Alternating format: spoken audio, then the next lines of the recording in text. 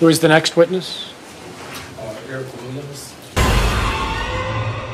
Okay, back again with the rest of day 3.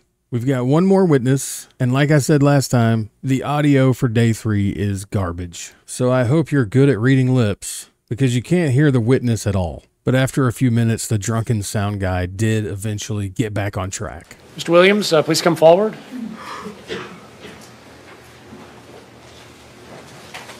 Please face the clerk. Raise your right hand. She will administer the oath. Do you swear that the testimony you are about to give in this matter shall be the truth, the whole truth, and nothing but the truth, so help you God?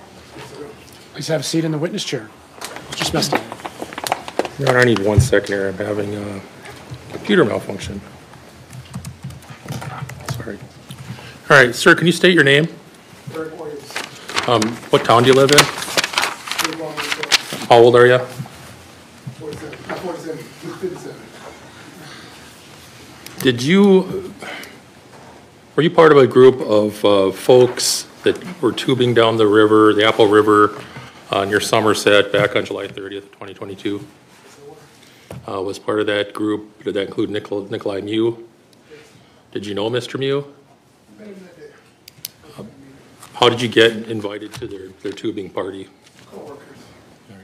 All right. Did you know all the folks that were in the group? Yeah. Oh, was Mr. Mew a co-worker of yours? No. Was he the only person that wasn't a co-worker of yours? No. All right. Had you ever spent any time with them before that day? No. At some point, as you're going down the river, did one of your party lose a phone? Yes. Do you remember who that was? No, I don't. Was there any concern by the person who lost the phone? Objection, no foundation. Sustained. Did you hear the person who lost the phone make any comments about that? Objection, no foundation. Sustained. Is your group of tubes, are they connected together Yes. with rope? Yes. How many tubes did you have, if you remember? Maybe about 8. All right. Were you able, as you were going down the river that day, to converse with the other folks in your party? Yes.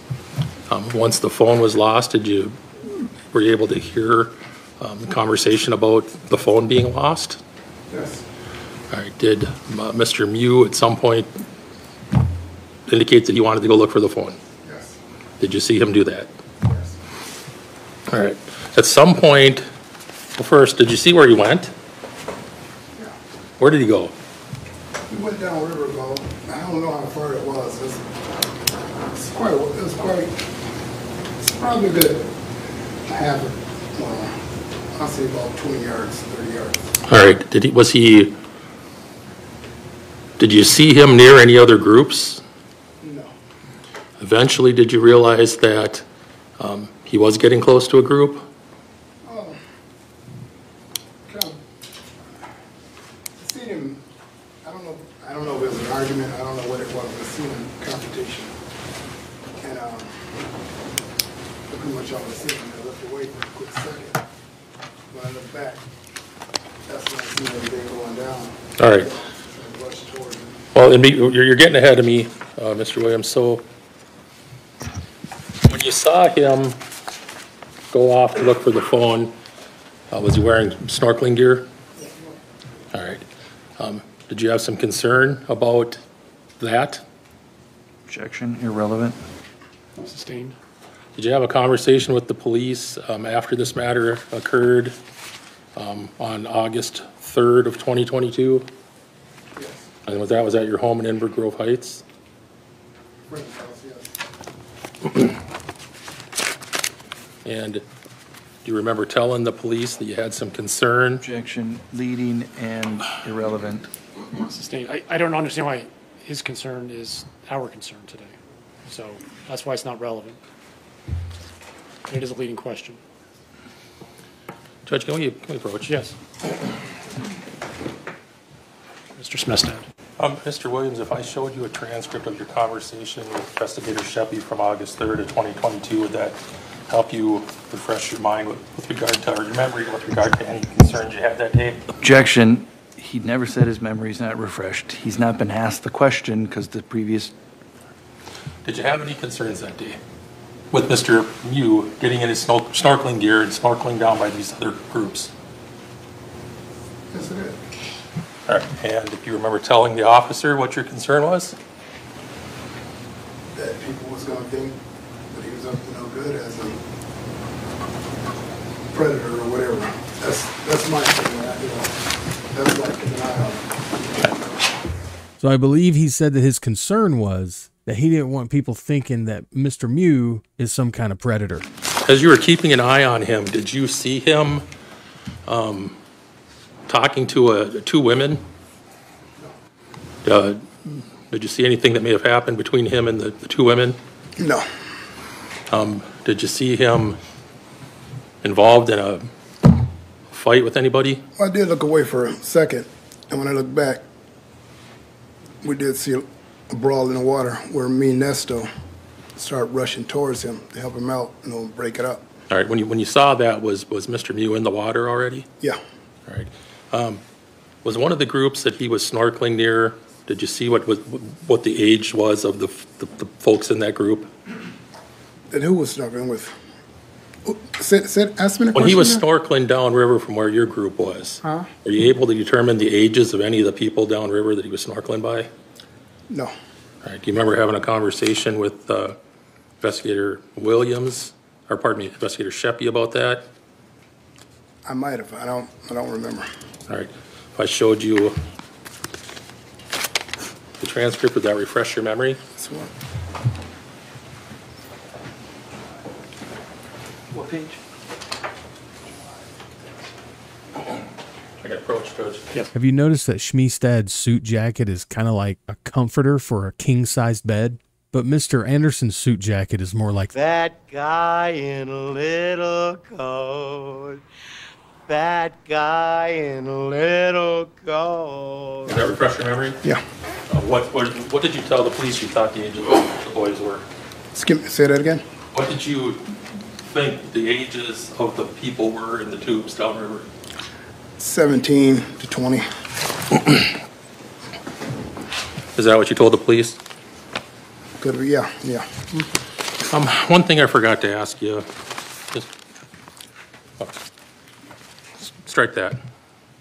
When you first saw the physical altercation occur, what did you think was happening? I don't know. We just rushed down and helped him out. All right. Did you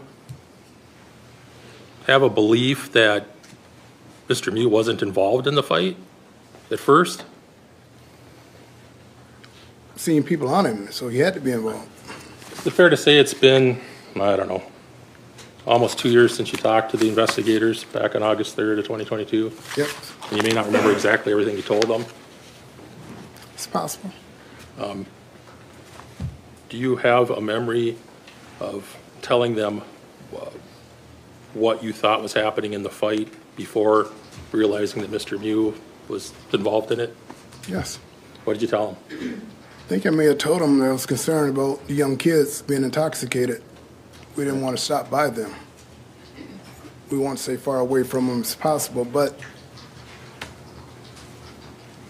the pedophile thing, that's why I watched. I didn't want that, That's Sure. possible I could have told him. I didn't want to think, anyone to think that he was up to no good. Sure. He's looking for a phone. Did you see Mr. Mew injuring anybody? No. By the time you got down to him, was he already up on his feet and heading back? Yes. Did you see any injuries on him? No. He wasn't bleeding? I didn't see anything. At some point, did you realize that there had been some folks that were injured in the river? Yes. Folks that were injured in the river in the spot where he was involved in the altercation? Laying along the side of the river, yes. As you walked up to Mr. Mew, did he say anything to you as he came up to you? No. Did he ever say anything to you about what happened? We never spoke after that again. After that, everything was just quiet. How serious were the injuries of the folks that you saw injured? Objection beyond his opinion, I guess. Sustained. What did you Foundation. see? Pardon me, what did you see as far as the injuries of the folks in the river? Bad. Did you call 911? Yes, I did. Did you call 911 more than once? Probably about 2 or 3 times, but I'm not sure. Why did you do that? Concerned about the people on the edge, laying on the bank of the river.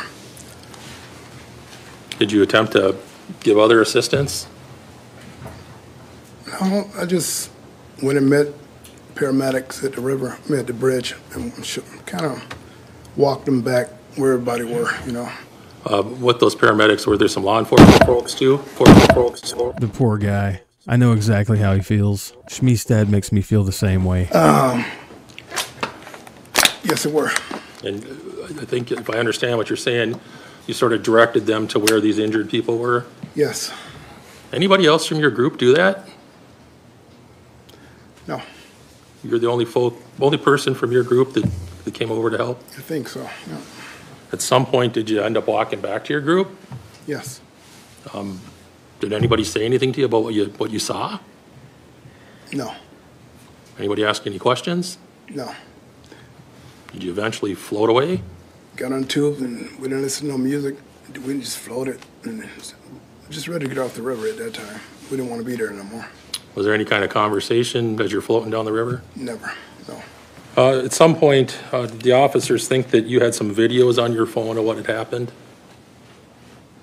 Had you taken some videos that day? Yeah, I took videos, just our party together. Right. And when we stopped, we took videos of each other, not of the, that's about it.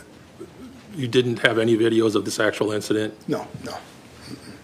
You know how long your group stayed in that area before floating down the river to the end? Could have been about 15 minutes. How long did it take you to reach the end of the trip from where this incident happened? Probably about another half an hour. 20 minutes to half an hour. What did you do once you got to the end? Turn the tubes in and just prepare to go back to our cars, get on the bus and go back to our cars. All right. At some point, was there more contact with law enforcement at the end? Yes. Did you witness that? Yes. All right. Nothing else. Mr. Nelson? Mr. Von Williams, I've seen it written both ways. Williams. Yeah, well, it's Eric Von Williams, yeah. So your middle name's Von, but your last name's Williams? Yep. Mm-hmm. Okay, sir. Thank you. So, Mr. Williams, I'm Aaron Nelson. I represent Mr. Mew. I want to ask you some questions too, okay? Yeah. You were with Nick that day, right? Right. There's been some pictures of your party of 10 people or so on the river. Have you seen any of those photos from that day? Yeah. You see yourself in that picture? Oh, yeah, I do. Yeah. And next to you is Nick Mew, correct? Yep. And in that photo, you see him wearing sunglasses, is that right? Yes. Do you remember that day? Did he have sunglasses on most of the time? Yes. Were there times that you saw him, you said he saw him with a snorkel and goggles, right? Yes. And he certainly went up to look for the phone, and I'm going to get to that. Yes. Prior to looking for the phone, had you seen him resting in the river or using his snorkel and the goggles anytime in the river? No. You didn't see that? No. Okay.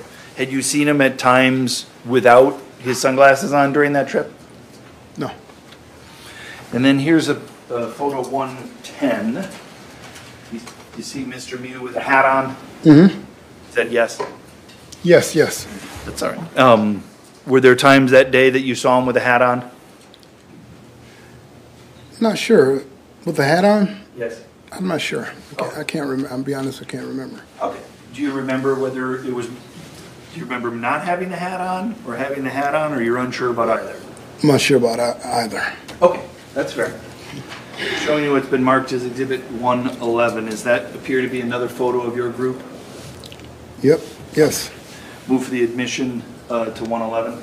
Any objection? No. 111 is received. And you see Mr. Mew in that photo there, he's got sunglasses and a hat on, correct? Yes, I do. You're not in that photo, is No. that right? No. Okay. So sometimes people would wander off from the group maybe and do something else? Yes. Or you're just perhaps just not in that photo, you might be just behind the person or taking the picture? I can't remember. Okay. In all of those pictures, we saw Mr. Mew had a shirt on, is that right? Right.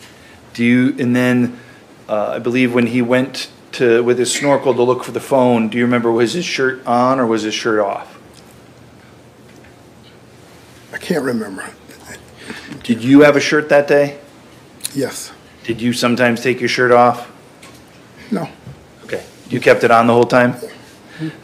Did you snorkel at all? No. Did you get in the water and swim? No. Okay. There was, your group of people was generally people my age, your age? Right. Yes. Okay. Some people were having a couple of beers? Yeah. Yes. Did you observe, were you intoxicated? No. No. Did you observe anybody in your group that you thought was intoxicated? No. Were you worried about anyone being loud or obnoxious or rowdy or anything along those lines? No. No. You'd said that you had, I think, and I want to really make sure we get this, you were concerned people were going to think he was up to no good, that he was a predator. You said that, right? Yes. I want to really get into that, okay, a little bit?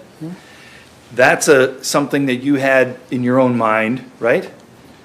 Yes? Yes. Yes. And that's a concern that you had when you learned he was going to go snorkel down the river, correct? Right. You didn't think he was up to no good, agreed? No. No.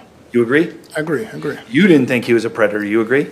I agree. You had no reason to believe, based upon what you had seen him do that day, that he was preying on little girls? No. You agree with that? I agree with that. But you, like a lot of us, are able to kind of think about what are other people going to think, right? Exactly. Yes. And I would imagine on the river that day, you saw other groups of people, right? Yes. And some of those other groups of people appeared to be intoxicated. Yes. And some of you said young people, right? Yep. Yep. Yes. And you look about my age, like, how old does somebody need to be to not be considered young by you? How? You said how old? Yeah, so when you say young people, do you mean like littles, or do you just mean like 25 and under? Teenagers and 25 and under 30. Okay, all right. Yep. So it's not like they're young. No. So the people that you saw on there, you saw some people in this age group, and teenagers, 20-somethings that were intoxicated, correct? Yes. And based upon your observations, you were kind of worried about some of those people, right? Yes. Based upon your life experiences, you know a group of drunk young men might not be people you want to be around, correct? Yes. And that was a concern that you had, right? That's a concern we all had. Sure. And that you're like, look, drunk young people, when they get together, bad things can happen sometimes, right? Right. And that's why you were trying to be kind of more conservative, like, let's just stay together here. Let's not mix ourselves up with these drunk young people that might be dangerous. We had made agreement not to stop by young people. Stop a little farther down the river. And why were you personally, all you can talk about is you, why were you concerned about not stopping by young people? Intoxication. Okay, and why were you worried about young people that were intoxicated? Do they cause problems sometimes? They could. It's a possibility, but I see. Do they have conflict sometimes? It could be conflicts. All right. Do they sometimes, are you concerned about their decision-making when they're intoxicated and in a group of young men? I was just worried about what Nick was doing, looking for a phone. I didn't want anybody to think Sure. he was up to no good. And if there were non-intoxicated people, you wouldn't be worried about that, correct? I'll still be worried about that. What was that? I would still be worried about that. But you were more worried because they were intoxicated. Right. And I imagine you were more worried because there's more of them, correct? Check, Your Honor. Sustained. I think you'd said before, we were out there with his wife and these young guys, they're quick to test us. That's what you told the police, right? I think you're talking in general, not that day, but in general, did you feel as if sometimes young men as a group, are quick to test you older men. Well, yeah, I do remember that conversation that they, You when the did say detective that. talked to me, yeah. And that's because in your life experience, sometimes young men get a kick out of challenging perhaps an older guy, right? Objection, Your Honor. Overruled. You can answer if you are able to. Yeah, I ran into it a couple of times, so, And yes. that's why you were concerned, Yes, right? When you saw Nick come back, is that right? yes. Fair to say he was quiet? It's quiet. Nesto grabbed Nick and walked him back, and I kept going forward. Okay, so your interaction with Nick there on the river was very brief, right? Nick, well, with everything that went down, me and Nick didn't talk. I understand. You know, It sounds like you're walking in this direction towards Nick. And then Ernesto gets there first, is that right? right. And then Ernesto grabs Nick and helps Nick get back to the group in some manner, right? Yes. You don't know because you're not looking at him, right? No. Because you continue on in that direction to go down to see what all the yelling and the screaming is about, correct? Yes. No. And at some point, 15 minutes or so, you eventually go back to the group where Nick is, correct? Yes. And at that point, Nick is sitting there quietly, correct? Yes. You don't hear him say anything, agreed? No. Do you make observations of his person? Yes. He appears to be somber. Yes? Quiet. Yes. Have you heard the expression white as a ghost before? Yes, sir. Yeah. Yes, I did. Did he have that look about him? He had a look. You know. Yeah. Just say he had a look, and yes, he did. Have you seen people when they're in shock before? No, I personally no. Okay. Would you know what that looked like if you saw it? Probably would. Yeah. You look like he was in shock. Object, Your Honor. The foundation. Sustained. Wait for the next question. That's all. Mr. Smestad, anything else? All right, thank you, Mr. Williams. You may step down. Thank you. Please see the witness coordinator on your way out, and she'll give you further instructions. Well, that certainly wasn't bad at all, other than the audio, of course. And apparently this guy had never even met Nick Mew before that day. And it's a little hard to tell, but I think he sees this as self-defense as well. But we learned that Nick was definitely looking for a phone, and that the kids were just as unruly as we all thought they were. We also learned that Mew was quite distraught over this situation, which I had pretty much assumed anyway. But all the dude bros and the scumbags actually believed that Mew went tubing on the river that day just to murder someone, which I think is just completely ludicrous. But that's the end of day 3. In the next video, I'll be starting day 4, but a quick heads up. It may or may not take a day or two for me to get the first video for day 4 up. I've got some business to attend to, and as soon as I'm finished with that, the beginning of day 4 will be right around the corner. I'll see you soon. But I tell you what, I don't know about you, but I'm going to go to bed. Thank you.